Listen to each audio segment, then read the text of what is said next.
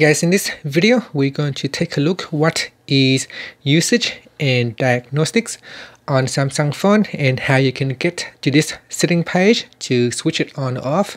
First, we tap on the home button to return back to the home screen, and from the home screen swipe down at the top and tap on the settings icon.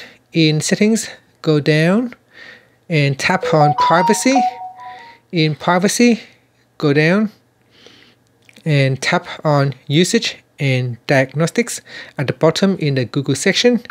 In here there is a toggle button that you can turn it on or switch it off. Now it said that help improve your Android device experience by automatically setting diagnostic device and app usage data to Google. This will help battery life, system and app stability, and other improvements. Some aggregate data will also help Google apps and partners such as Android developers. So say that basically your usage information on the device will be get sent to Google server so they can troubleshoot and diagnose what is wrong, what issues that you have, or if there are some kind of bugs that the system has trapped the bugs. That information will get aggregated, or the aggregated data will get sent to Google, and they can go through and hopefully they can find out what's wrong with the issues, and they can improve your system stability and improve the battery performance of your device.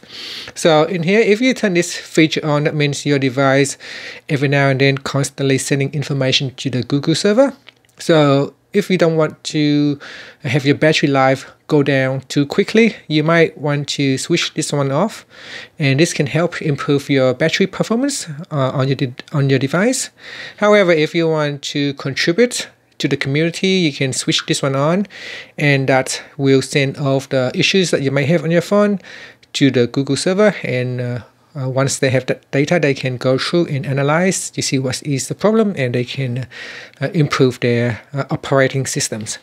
And that's it. Finally, you can tap on the home button to go back to your home screen. Thank you for watching this video. Please subscribe to my channel for more videos.